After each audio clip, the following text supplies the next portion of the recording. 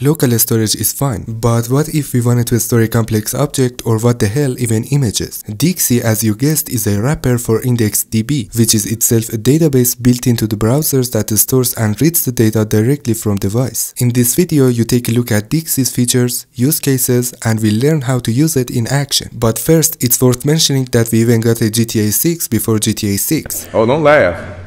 Let's try to save an object to local storage. We got object. It will do just fine if you stringify it, but then you need to de-stringify it to be able to use it. That will hurt your fingers. There's also a 5 MB limit for that.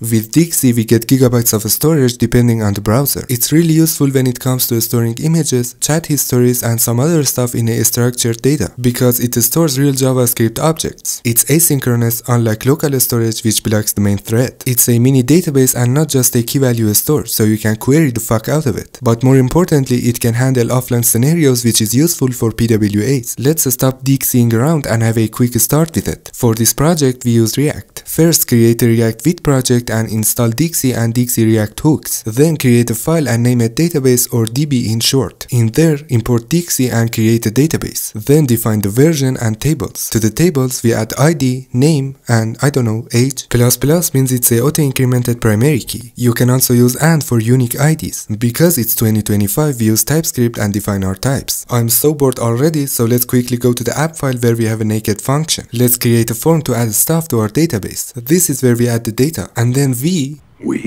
Who's we? Show it in a list using useLifeQuery hook, which by the way is also useful to query specific results. Finally, put them together in the app function. Let's improve the UI to know what the fuck we're doing. To store images, use blobs. Use put function when working with images. Tell me what I missed about Dexie. Links about this Dexie project are in the description. Thanks for watching and have a good day.